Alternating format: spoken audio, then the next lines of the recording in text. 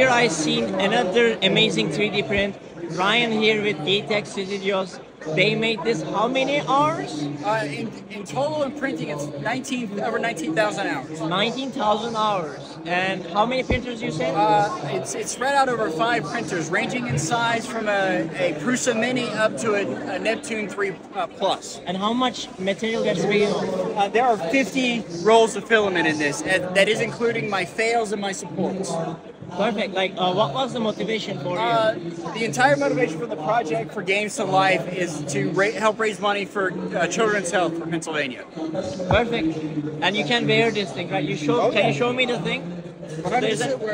There's an internal armor here on top of it, and you can wear and walk. Are you planning to wear this one tomorrow or something? I'm hoping to. Okay. I'm hoping to. Cool. Thank you so much. Yeah, no problem.